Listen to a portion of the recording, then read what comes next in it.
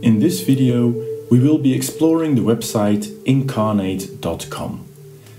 Having landed on that page, the first you have to do is sign in or sign up for a free account. You can sign up using Google or Facebook, or you can do it the old-fashioned way using your email address. If you choose the last option, do not forget to check that you are over 13 years old. If you click Sign Up, you will receive a confirmation email. When you sign in, you gain access to your map collection, which has a few options. You can upgrade to Pro, but I wouldn't advise on doing that right away. Let's first create a new map. You get a few options: the layout of a city, or a battleground map for an RPG of different sorts, etc. You will notice a red sign with Pro on it. Those are options only available for Pro accounts. Let's choose a free map, a fantasy world. The program will show you a few examples of this style. You can see the examples.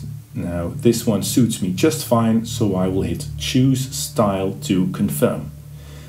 Next up, I've got a few options, but only one of them is free, so that's kind of a no-brainer: Create Map. I start off with a big ocean. On the left you can see a toolbox, and I can draw out land with this shovel. I can also paint textures on it, or I can use images, so-called stamps. I can add text, and in the Pro version you can draw roads and paths. And then I can also add notes and grids to my map, etc. So let's start with the basics and add some land. You can adjust the size of your brush and the roughness of the edges. And now I'll just start creating.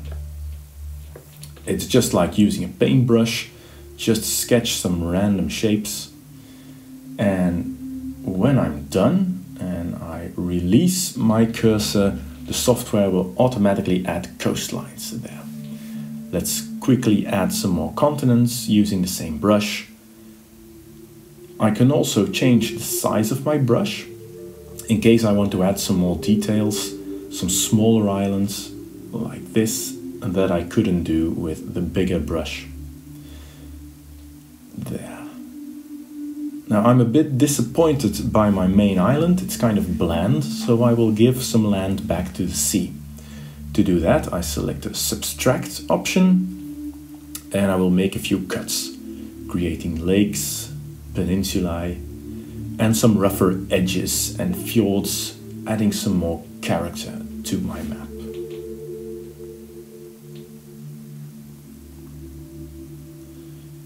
There.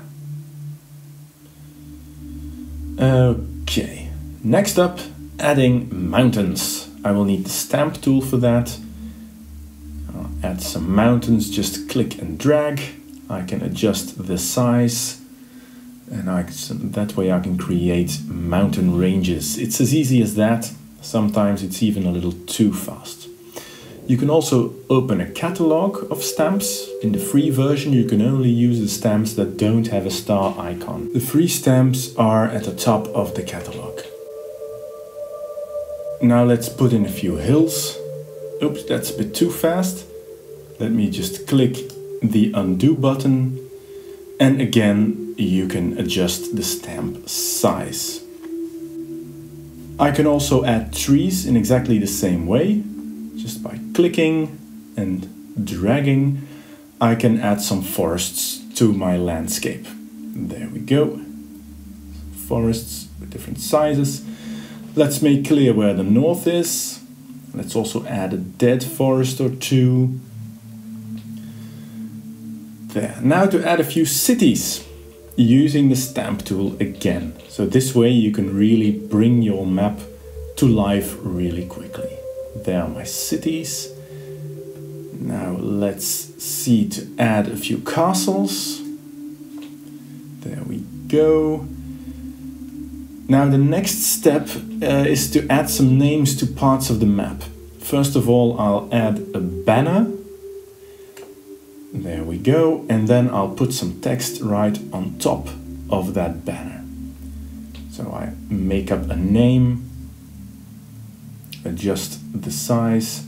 Now our map is starting to look complete, but the landscape itself is kind of boring. Time to put in some textures using the brush tool. Let's start off with some grass. You can just paint over your map. Choose from the texture catalog to find the textures you want, the right ones suiting your map.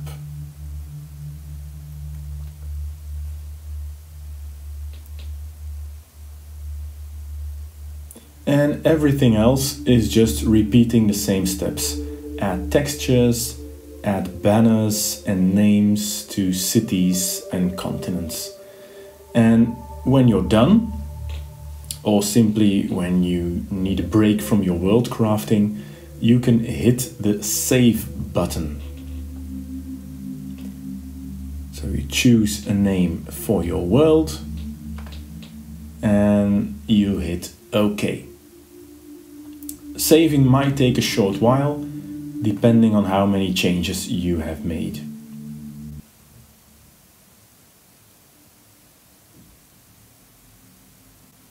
You can return to your main page by clicking open the menu in the top left corner and select Return to your maps. Now there's one more feature I like to show you. If you create a new map,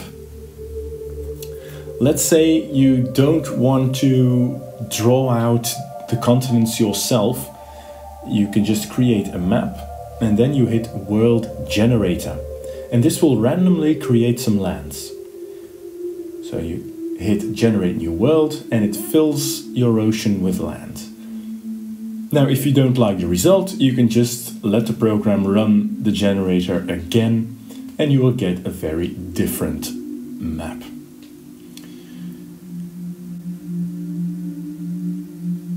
So when you're satisfied with what your map looks like, you can export it. You can save an offline backup, but the standard way of saving is to export as image.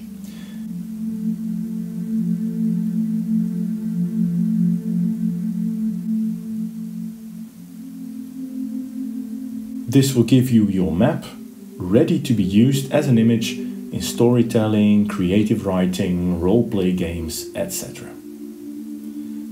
That's it for this short introduction into Inkarnate.